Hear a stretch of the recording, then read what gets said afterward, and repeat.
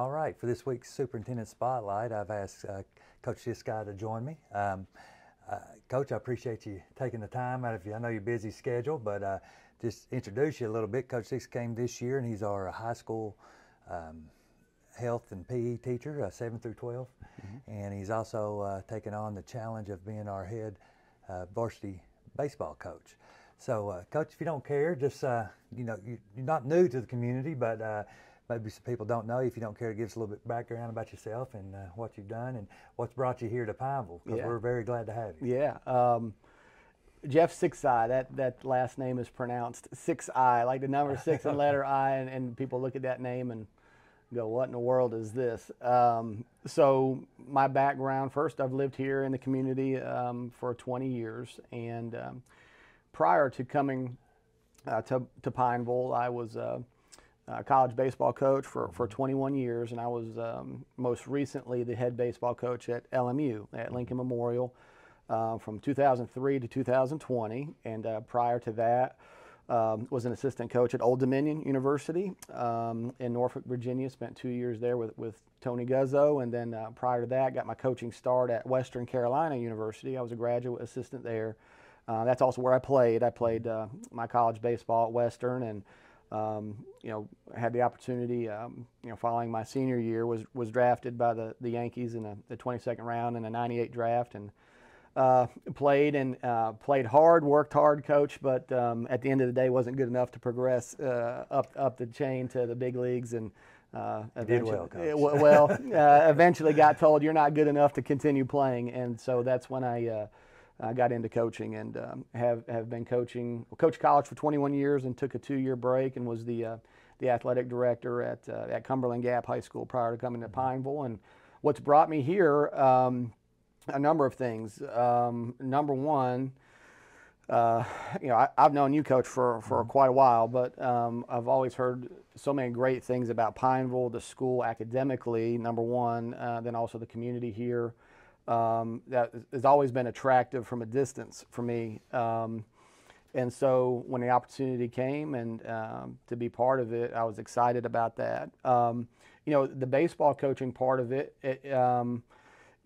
I wasn't sure, to be honest with you, at the beginning if I wanted to coach again, but Michelle, my wife, and I talked about it, and she said, well, Jeff, it's kind of what you do. I think you're kind of a coach at heart, and I think all coaches are teachers and all teachers are coaches. And, I saw maybe an opportunity to have an impact on kids again. Biggest thing I missed about coaching in college was the relationships with the kids. And, you have a limited amount of that as an athletic director, but I think you have a little more of a direct impact as a coach. And so I missed that. And so that's probably the biggest reason I decided to do it. And, we have some work to do in the program here, but that's a little bit about my background and what brought me here. Yeah. Well, and I went to LMU, and I know that's a very well-respected program, and that you did a great job over there. But we had talked in the past, even before you were here, just as friends.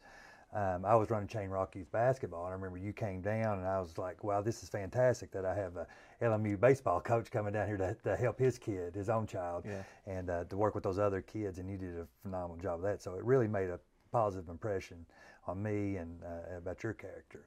But then when I had the opportunity to get you involved, and as I know, in this area, it's hard to find good baseball people.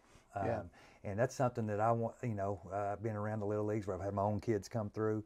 So I wanted to be able to bring somebody with your background to these kids and try to give them a better opportunity, because baseball and could be something that they really use as a catalyst to change the outcomes of their life. So I appreciate the efforts that you're giving in. Now, as soon as you got in, I do want to say, and some of y'all may have seen it on social media, the direct impact, the instant impact you had on the fields over there, and how well you had them looking.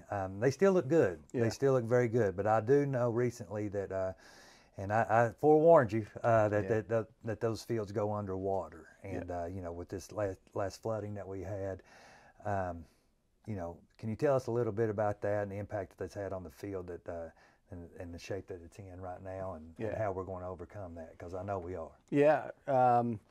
So my approach to the field, you know, for years, my wife's parents live right up the street from the Newtown baseball field, so I drove by it for the last 15 years, and I always thought that, you know, I think that could be a diamond in the rough there. I always thought that, and of course didn't know that I would ever be coaching baseball at Pineville, but once I decided to do it, I went both feet in on it, and yeah, from the very beginning, yourself and everybody in the community told me the same thing. You know, Coach, it's going to flood down there. It's going to flood. Don't work yourself too hard. But Coach, my approach to that has been, yes, I know it's going to flood, but if Pineville High School's name is going to be on that field, and my name is going to be on that field, we need to do the best we can with what we have. That's right. And if it floods, it floods. We'll fix it. Right. But I just feel like do our best. That's one of our core principles. We call them the core covenants of our program. One of is do your best. And that means with whatever you're charged with, that's taking care of the baseball field, an assignment in class, a relationship with someone. Do your best. And my college coach told me, said, if you're going to put your name on it, it needs to be your best work. So it may flood 3 more times again this year, Coach, but we'll fix it, and we'll keep working hard at it, because, again, if it's got our name on it, it needs to be the best we can do. Well, I wanted to thank, and I know this, that you worked yesterday. You had the opportunity to work with some of the city people, and we were able to get some things accomplished, get that back on the track to where we can get back on the field and get some good practice time in. And so I wanted to appreciate and give thanks to those people that were willing to help. And I wanted to say thank you, because I know I saw you yesterday at the basketball district tournament. I said you looked a little weathered. I know you put in a tough day, so I appreciate that. Yeah, well. But you know, looking forward, you know, we're in the start of baseball season. That's one of the reasons I want to bring you here on the spotlight. But you know, the kids are responding well. I've seen that you've had you know, kids coming to practice and working on their skills, and I appreciate those efforts going there. We've had to transfer some of that time over to the football field, but in the future, I've had you involved with our new sports complex that's coming up, and we're going to try to include the baseball field with that, and we'll have a softball field and also a football field. But if you don't care, you've had some input and you've talked to the architects about that. If you don't care, tell us a little bit from your point of view of what that's going to offer our students and our community. Yeah. Moving forward. Man, what an exciting time to be an athlete at Pineville, particularly if you're a football player or baseball or softball player. But I mean, all the outdoor sports, you know, have a turf field. It's truly life-changing, and people may say, well, you go too far with that statement. It really is. I mean, when you're able to not have to worry too much about weather or availability of facilities in order to go out and improve, and then, of course, the aesthetics of it is, I mean, it really looks nice, and but it can be life-changing for an athlete, you know, to be able to go out and a sense of pride. You know, you go out on the field, man, this is my field. I'm really proud of this, and I think it's something that our whole community will be proud of. It's going to be an amazing deal. Yeah. Well, I just wanted to take this opportunity to highlight the baseball program. I look forward to what we're going to be able to do to accomplish this season, and even further than that. But I did want to say thank you to your efforts thus far, and I know they're going to continue. And if there's any way that we can support, and you've already had great community support, very much so. I know, so we really appreciate that. But with that, Coach, I appreciate you, and I appreciate your time here this week on the Superintendent Spotlight. Thank you for having me. Thank you.